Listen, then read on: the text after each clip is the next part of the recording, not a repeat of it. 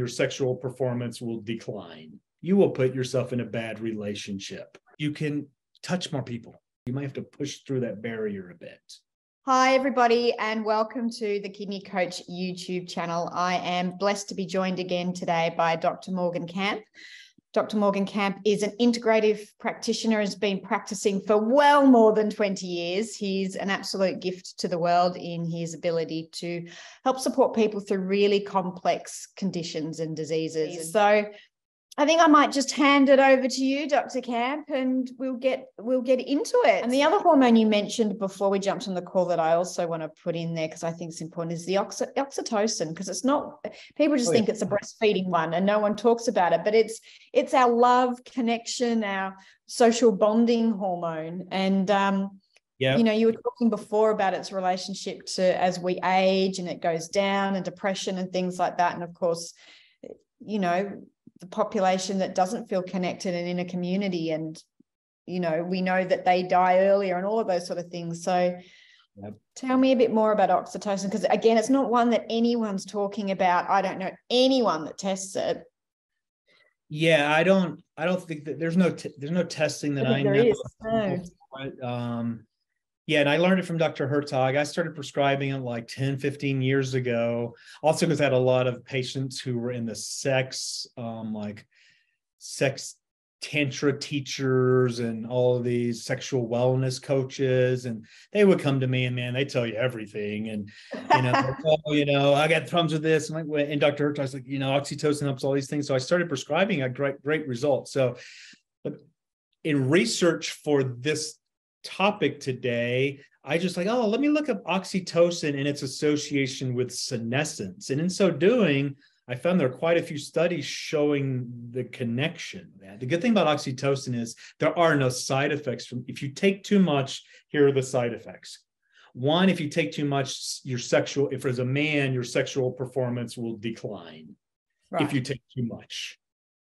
If you take too much chronically, and I've seen this before, it will lower your cortisol. So if you're very low cortisol already and you take too much of it too regularly, your cortisol will come down and you'll get stressed and anxious as a consequence. So you can still use it if you have a low cortisol, you just don't use as much nor as frequently. The other side effect of it is you have to be careful who you use it with. It will increase bonding. If you use it to increase bonding to someone you don't like, you will put yourself in a bad relationship. Good to know. Oxytocin is what you release when you're in love. So if you're stimulating that artificially, be careful of the person you're sitting in front of you taking it with you. Right. Very good tip there. Now, is there any other hormones that you wanted to cover? I know oxytocin and melatonin are a little bit sideways, but I wanted you to cover them because they're ones that people just aren't thinking about, and everything that we've been, especially melatonin, of how important that is. But oxytocin, I think there's probably a lot of people with low oxytocin after coming through COVID and isolation. But any other hormones that jump out that you feel like you want to cover or that we need to sort of talk about? To finish the oxytocin, most of you aren't going to be able to get it clinically. You can touch more people. Physical touch more people. If you're a man and you want to arouse your partner, if she likes to have her nipple stimulated, that actually increases oxytocin production. So that regularly will help, actually. More touch, getting some massaging your partner. These all, looking at your partner's eyes, creating more depth. Now, it is a catch-22 that when you're withdrawn, you don't want to do these things. And when your oxytocin's higher, you do want to. So you might have to push through that barrier a bit.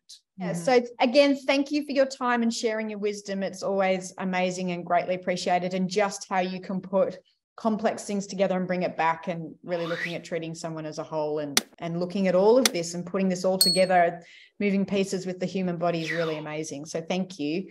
If you Want to get notified anytime we put up new videos, Dr. Camp and I are going to do definitely some more. Make sure you hit subscribe. If you want to know more about what we do, head to www.kidneycoach.com. You can also find us on Facebook/kidney coach. Thank you for being part of our community. We hope you found this useful, and we hope now that a lot of you will go out and get your hormones tested every year. We highly recommend it. Until next time, thanks again. Thank you, Dr. Camp. Bye.